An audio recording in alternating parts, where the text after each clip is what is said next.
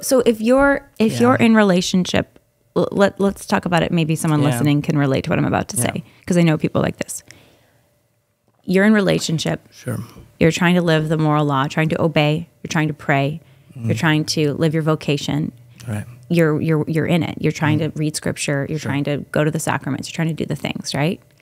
And life is throwing curveballs. You're just navigating, right? Yeah.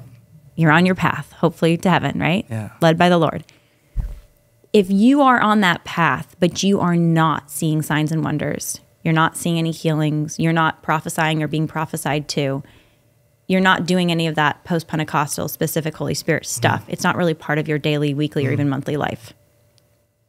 Are you living? Are you doing what you should be doing as a Christian? Well, I know a lot of Catholics that don't really have a lot of good community, but that's part of our faith, right? We're meant to really be connected to the body of Christ. So there could be elements of our faith that we're not fully appropriating. We're not activated. Activated fully in. So the Lord's still with us, but there's more for us if we're willing to. There's more of Him. There's more of Him. Endless. Infinitely more of Him. So to that Christian, you wouldn't say there's something wrong with you. No. But more that there's more. You don't have to speak in tongues to be saved. Right. But maybe there's more, like, to be truly Holy Spirit led. Yeah. There may be more for you, would you say? I go back to the basics. Who is the Holy Spirit? I mean, to some extent, the apostles healed before the Holy Spirit was in them at post-Pentecost, right? He was with them, but then would be in them, which is different. How is that different? Well, the indwelling of the Spirit is a unique grace that even the prophets weren't called temples of the Holy Spirit.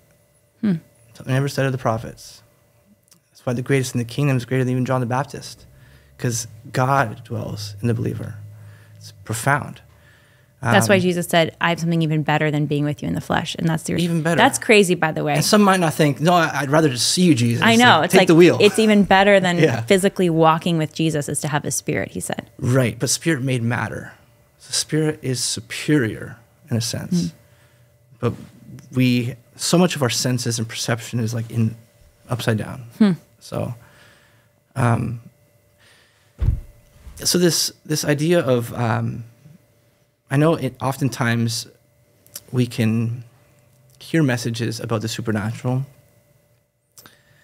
and especially when people are, say, promoting, say, the charismatic renewal, or saying everyone's got to be baptized in the Holy Spirit, or I want you all to be praying in tongues. Like, often it's like, well, what about me? Like, I just changed like 5 diapers today, or I don't have time for that. I'm thinking about this, right? Well, I believe we're all called to live a normal supernatural lifestyle where it fits into Nazareth, right? In Bethlehem. Yeah. Like my family, we pray the rosary together, not every day, but frequently. And when we do, we all have space to offer intentions every mystery. But then the fifth mystery, we have our own little tradition of letting the Holy Spirit give us his intentions. And so from a young age, my kids have learned to hear God and get images, words, impressions, different kinds of ways God speaks, share what they got. I often will write that down, and over time you can see like these seasons of your lives that God was speaking through. Beautiful. And it's cool, and we just kind of pray back to God what he wants to do.